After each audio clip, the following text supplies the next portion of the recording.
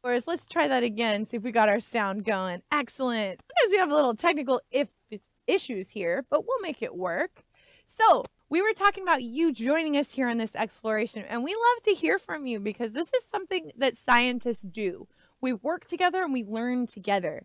Because if all the secrets to everything important is stuck inside your head and you share it with no one, that doesn't help anybody. So let's share together. You can join us in doing that by reaching out to us. You can text us your live questions at 562-286-1838, or you can email us your questions to live@lbaop.org. And my teammate Jen can help answer those questions, field those questions out to me so we can talk about them together. So anytime throughout the program, you're welcome to do that, and we encourage you to do so. But for now, I want you to take a moment, because I know you've already been doing what scientists do. One of the most important things scientists do is we make observations. Do you know what that word means? Observe. If I observe something, I'm definitely looking at it.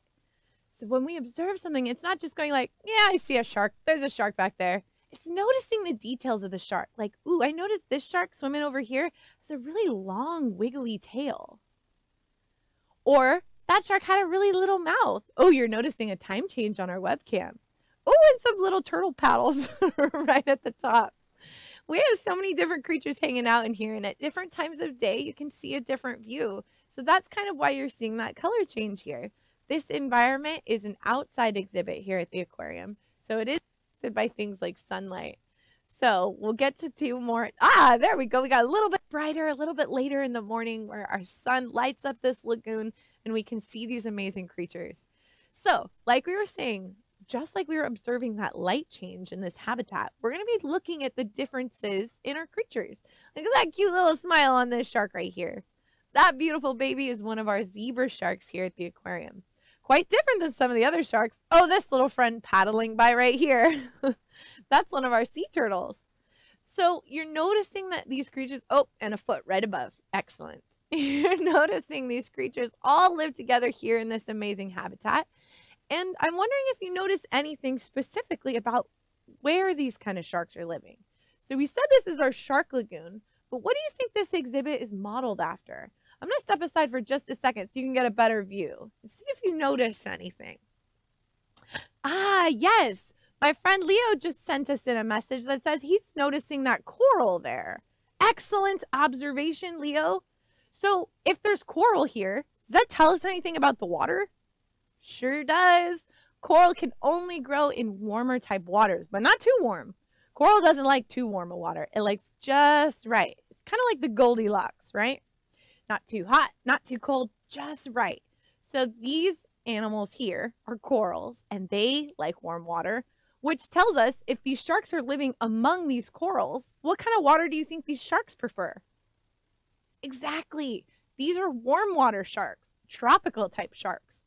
Now, tropical places are places that can be found around our Earth, but only in certain spots. So if this is our Earth, whoop, we made a circle. And then we drew a belt around the middle of our planet, like where our waist is.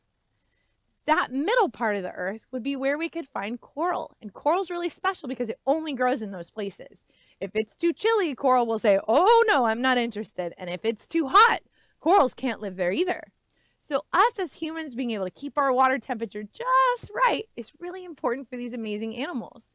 So now that we know what kind of water they're living in and what kind of environment they're living around, I wonder if we can take a closer look at some of these sharks. Let's see if we can look closely at the bodies of one of these sharks. Take a look with me, explorers. Check it out. What is this amazing creature? Any guesses what kind of shark this is? Ooh, we can make guesses based on what the shark looks like. Now, in science, in biology, scientists often name creatures after what they look like, things on their bodies that they can notice. Now, for this creature is a perfect example of that naming strategy. This shark here is called a black tip reef shark. Let's look a little closer. Do you see any black tips on the fins of this shark?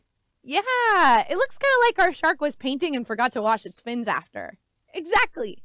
Those black tips tell us that this is a special kind of shark that is given that name, a black tip reef shark. There are different kinds of reef sharks, just like you saw, because there's more than one kind on the water.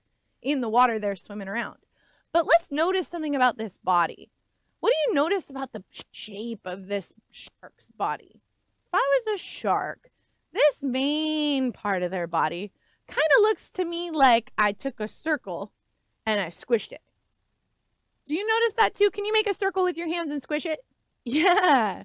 Our shark's body is kind of an oval-y shape. And if you want, you can draw a shark along with me too. Let's see if we can go over to my document cam and draw this shark body. Let's give it a go. Alrighty, my friends. So we said we're squishing a circle. Boom. There's my squish circle. Kind of an oval shape, right? Excellent. Okay. Does that look like a shark yet? No, we're missing some really important things. So if I hold up my shark and we take a close look, I see my oval. Do you see any other shapes on a shark? What kind of shapes can I see on a shark? Ooh, excellent. Jen was just telling me that she's noticing some triangles. Do you notice triangles too? Did you know that sharks' favorite shape is triangles? They have so many on their bodies. Not only do they have that famous triangle fin on the top, they have triangle fins on the sides of their body, back on their belly, way down at their tail, and all the way into their tail. Let's see if we can draw some of those triangles on our shark. Come on over, scientists. All right, we got that big triangle on top. And did you know that this top triangle tells me something about my shark? If my shark has a really tall one, it tells me it's a fast shark. And if it has a really small one, it tells me that's kind of a slower type of a shark. Excellent. Ooh, I'm noticing that we have a question here coming in from Miss Mechtick's class. And I'm sorry. McCulloch. I'm so sorry. Miss McCulloch's class. Hi, friends. Welcome. We're so glad you're exploring with us. So, Miss McCulloch's class, we were wondering how many different types of sharks are out there? Let's take a guess. Can you show me on your hands how many different types of sharks there are? Or are your hands not enough? My hands are not enough. Did you know that there's hundreds of different kinds of sharks in our oceans? And we're going to take a look through some different species because although their bodies might be a little bit different, they all have some things in common. So let's finish drawing those triangles and we can explore some more sharks, shall we? Let's do it. All right. We got these fins here that help us with our swimming, right? Because if I was a shark, how do I swim? I wonder if we can take a look at some swimming sharks. See if we can make some observations. We can observe. Remember, that was looking with detail. Okay, I got my triangle on my shark. Let's see if we can explore how they're moving. And feel free to stand your body up for just a second, stretch a little bit, and see if you can put your hands together. Boom. And do some wiggling like my shark. Do you notice what fins are moving? Is my shark swimming like this? Like a chicken flapping? Does it flap like a little bird? No. Is it swimming like this? No, it's definitely not. Most of its body's kind of still when it's swimming. But I'm noticing there's a wiggly part of the shark's body. Do you see it? I see it. That's that tail. So put those arms out again. Wiggle that long tail of that shark. Excellent. We got our beautiful black tip right there. Beautiful. So that's how they swim. Those fins help them kind of steer like a plane. Can you put your front fins out? These kind of help us with turning like an airplane. But an airplane doesn't fly like this, right? No, that would be crazy if it did. But our sharks keep those front fins still to kind of use them for steering and guiding. And they wiggle their bodies, the back half of their body, to help them swim. Notice in these beautiful sharks here, these are some sharks swimming out on the reef. Some more reef sharks. Excellent. Seeing those big, long bodies, that wiggly tail. And I'm noticing their tail's got like two pieces. Do you see those two pieces on their tail? Do you think all sharks have the same tail? Let's see if we can explore a shark that maybe has a little bit different kind of a tail. I wonder. There are some sharks, and I know we have one here at the aquarium, swimming by. Perfect timing. Check out this beautiful baby back here. Oh, and one coming by just in the front. Whoa! That's a different looking tail than the other sharks I was seeing. Now, some of these sharks, like this guy over here, I see that two-part tail. I see it over here, too. Look at this two-part tail. Perfect view. Thank you, shark. Perfect timing. And down here, I see that forked tail. But with these zebra sharks, I'll step off so you can see. Check out this long, beautiful knife-like tail. Oh, a perfect picture here. These are some of our zebra sharks when they're babies. Look how tiny they are. So you might be wondering, why is it called a zebra shark? Because have you seen a spotted zebra before? I've never seen a spotted zebra. But these amazing sharks get their name because of how they look when they're babies. When they're really, really young. Does this look more like a zebra to you? Yeah, definitely. So these stripes here are really strong when they're babies. But as they get older, their stripes break up into spots like you're starting to see on this little baby. And those spots stretch out over their whole body. And then they end up getting that beautiful spotted pattern like this beautiful one right here. Now notice this shark also has some interesting ridges on its body. Do you see these here that go all the way back? Now, I've actually had the amazing luck of being able to touch one of these beautiful sharks in one of our feedings, and I can tell you, they've got some rough skin. Now, feel your skin. Is your skin rough or soft? Hopefully, you put some lotion on and you've got some kind of soft skin, right? But if you were a shark, you'd have some tough skin because sharks, ooh, excellent close-up view here. Check it out. Oh, look at that cute little smile. This is one of our zebra sharks, our close-up on that cute little face. And you might be noticing some things about that face. Do you see some little nostrils there? You see those little holes? You see those teeth? Can you show me your teeth? Excellent. Now, their teeth might look a little different than other sharks. Do you think all sharks have the same teeth? No, but they do have similar skin. They've all got that rough skin that gives them some protection. But let's get into those teeth now, because we can't have a shark without teeth, right? I'm curious. We're looking at a shark here that's got some teeny tiny teeth. I wonder if we can look at a shark that's maybe got some larger teeth. Because when you think of a shark, you might be thinking more of a shark that's got some big, aggressive looking teeth like this. Check it out. This handsome guy here is one of our famous sharks here at the aquarium. This beautiful teacher shark is named Big Guy, and Big Guy was a beautiful shark that lived here because of this amazing smile. Now, Big Guy was also a scientist that did some research for us, which is really cool. Can you believe that there's sharks that do science? That's kind of amazing. This creature was an important part of several research projects, but let's check out this mouth. Now, I want you to take your hands and I want you to open your fingers like a claw. And I want you to make another claw on top. Now, I want you to notice how your hands kind of curve towards, and I'm going to go on this side so you can see a little better. Okay, so we got our curved claw and our curved claw on top. Do you notice how my fingers are kind of pointing in? Do you think that might be helpful when you're eating? Think about what you might eat. Do you use anything that's got some prongs on it when you're eating food? Like, do you use any tools that maybe have prongs? Yeah, exactly. A fork. So these teeth in here work like little forks because this creature is eating some slippery kind of fish. Now, forks are good for helping us grab things and pull it in, right? So this creature's mouth is actually so big and those teeth are so curvy, he can't even close his mouth. Can you close your mouth? I can close my mouth, but this amazing creature can't because his teeth are so big. Now, this is one kind of shark teeth because this shark eats slippery kind of fish. A moment ago, we were talking about that shark with those small teeth that might be eating smaller things. But I wonder, do you think all sharks eat the same thing? Do you think any sharks eat anything bigger? Let's see if we can explore another shark that maybe has a different kind of mouth. Whoa! Check it out, scientists. Whoa! What is this creature here? If you were thinking whale shark, you would be correct. This is the largest fish in the ocean. And let's observe this amazing creature doing some swimming. Check out the size of that head. What an enormous body this creature has. And check out those beautiful spots. Some more spots on a shark. So there are lots of polka dotty sharks out there.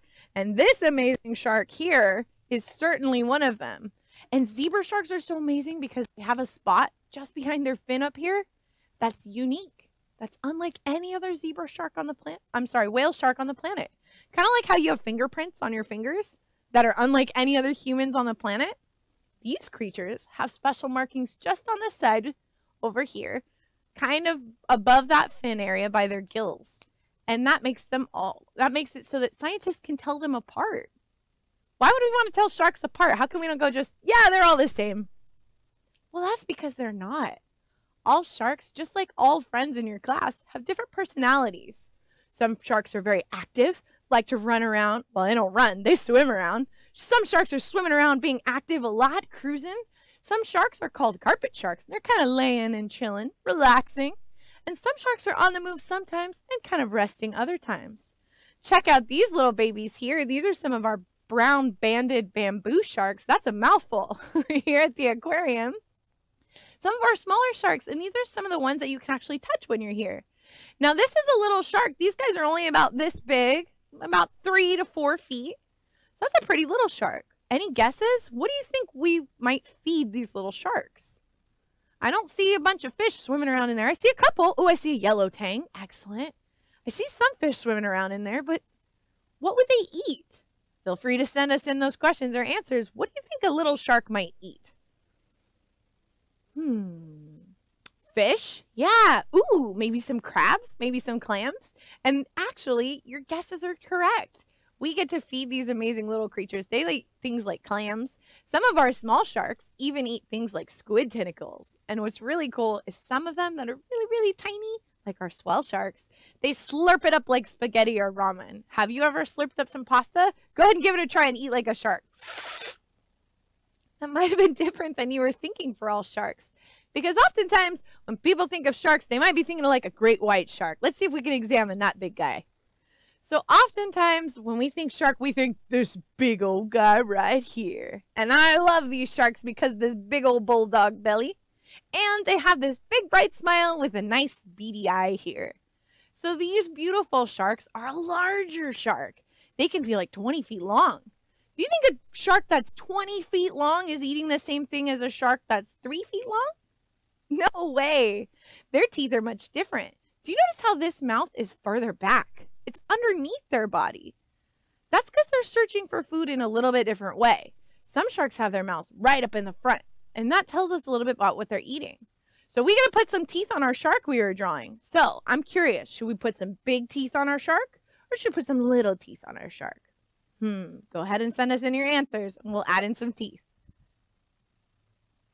All right, it looks like we're going with some big teeth. So I'll put in our mouth and we'll get some big teeth. Boom. So big, they're like big guys. We can't even close them. Now, just a moment ago, we were looking at that beautiful beady eye on our shark. Would you believe that sharks need to use their eyes to hunt? Definitely. That's one of the adaptations on their body. An adaptation is something that they have. Ooh, that's a beautiful eye there too. An adaptation is something on this creature's body that helps them survive. Now, do your eyes help you survive? Definitely, right? We can see things, we can look around, we can read things, we can look for information, we can watch someone do things and learn from them as well. Our eyes are a helpful tool. What about your thumb? Our thumb is a great human adaptation. Can you do anything with your thumb? Let's take a moment. What can you do with the thumb? Oh, excellent. Serena just sent us a message that says she can play video games. Can you play video games with your thumbs? Excellent. We can also hold a pencil or a coloring tool so I can draw. I can hold on to a cup. I can grab things so I can climb. It helps me scoop things up. So thumbs are excellent human adaptations. But do sharks have thumbs? No. They've got different adaptations that help them survive because they don't need thumbs. We do, but they don't need them. So back to these beautiful eyes and those adaptations. Does this eye look the same as that other eye we were looking at a minute ago? No way. These eyes are all different. And look at this beautiful shark. Can you believe this is a shark? Look at the mouth on this amazing little creature. This cute little baby is a horned shark. And they have these interesting little nostrils up here. And they've got these big ridges over their eyebrows here. And there's that rough skin again. Remember we were looking at that? Excellent. So these eyes help them. Now, different sharks have different vision because some sharks swim in the open ocean. So they got to be able to see a little farther. And some sharks are swimming just kind of close in their habitats. They might not need as good of a vision. But if you were a shark, what kind of eyes would you have? Really good vision? Or maybe not as much because I'm using other senses. I'll let you go ahead and decide while I draw my shark eye. Excellent. I'm going to do, there is one shark that has a big kind of googly looking eye. I'm going to do a big kind of googly looking eye. Excellent. Now, take a deep breath. Can a shark do that? They have lungs? Sharks don't have lungs. That's something that we have on land. But sharks do have something on their bodies that help them breathe. Any guesses what that might be? Yeah, Ozzy, you're right. They have gills. And the gills are actually what look like these kind of cuts on the side of their body. And they're not cuts. Don't worry. The shark is no harm here. These little cuts here help let water flow out of their body. They intake water through their mouths and it flows over their gills and it goes out of their body. Because if they just kept taking in water and in water and in water and in water, they would just swell up and get super huge. They wouldn't be able to swim. So those gills help flush water over their body. They're able to pull oxygen out of the water so that they can take breaths of air in a different way than we do. They're able to still get oxygen over those gills. Now, some sharks have to swim all the time in order to keep that flow going. But there's other sharks that don't have to swim all the time. I wonder if we can take a look at one of those. Yep, you got it. This beautiful baby here. Were you noticing my zebra shark kind of laying on the ground sometimes? Yeah, this is one of those in the family of carpet sharks. Now, if you were going to put a carpet anywhere in your house, you would put it on your ceiling, right? On the kitchen table? In the driveway? No, your carpet goes on your floor, right? In your house. So just like your carpet goes on the floor of your house, carpet shark hangs out on the floor a lot. That doesn't mean they're stuck to the floor by any means, but it just means that they have special systems in their bodies. We can actually see one of them right here.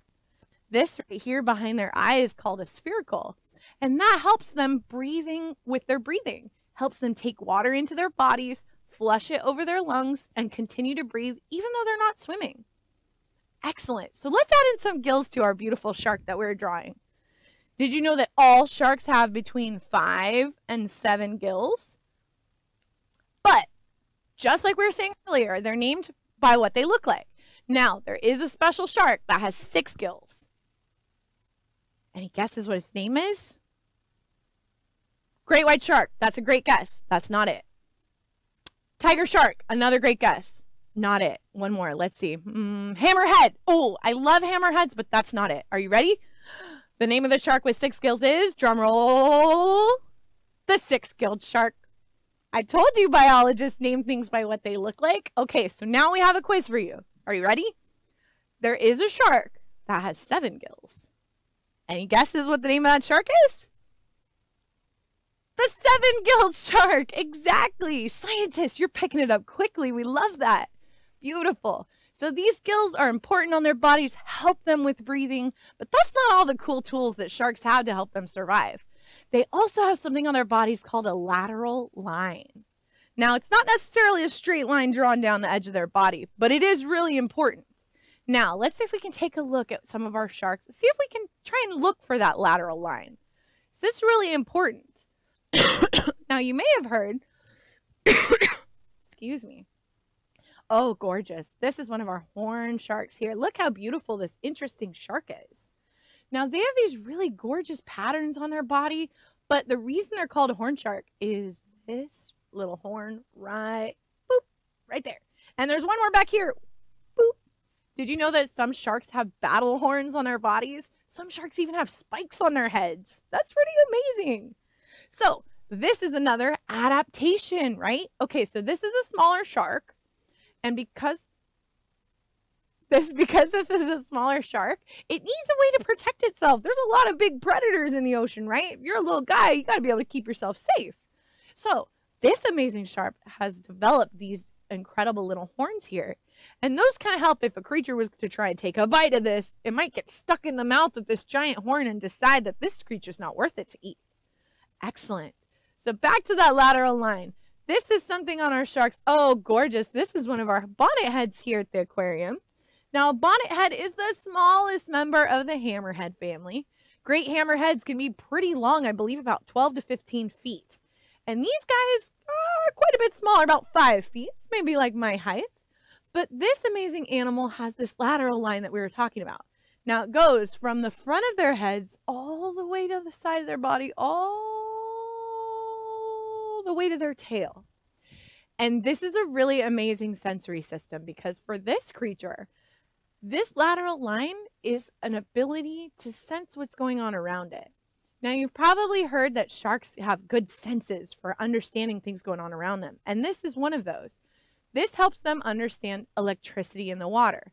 Now, let's talk about electricity in the water. What are you talking about? There's not wires and cables in the ocean. And you're right. There's different kinds of electricity.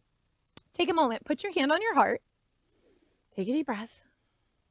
Do you feel your heartbeat thumping?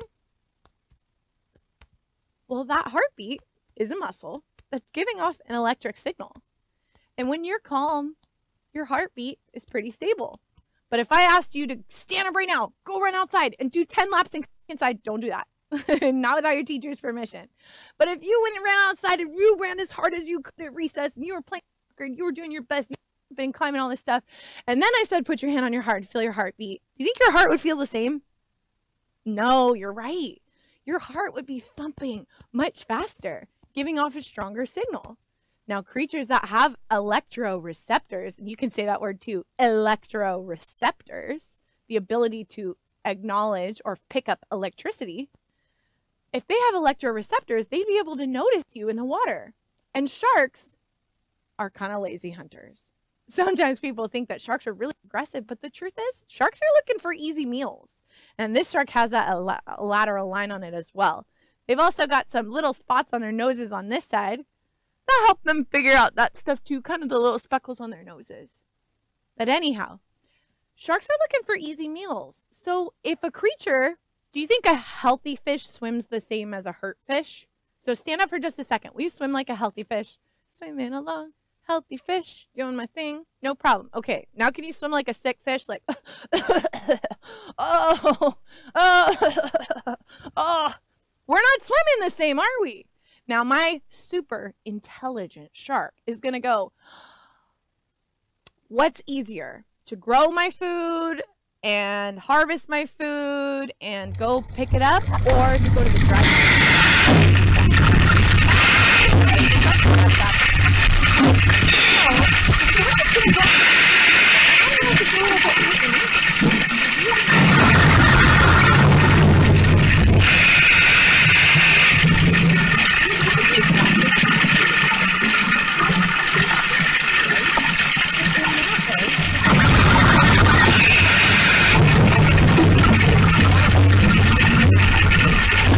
seafood. Do you want to eat sick and injured fish, or do you want to eat healthy fish? I know I want to eat healthy fish, definitely. So by sharks going after those creatures in the ocean that are sick or injured, it leaves the populations more healthy. It takes those sicknesses out of the pool, and so the other fish can continue on without that sickness. That makes their populations more healthy. And for this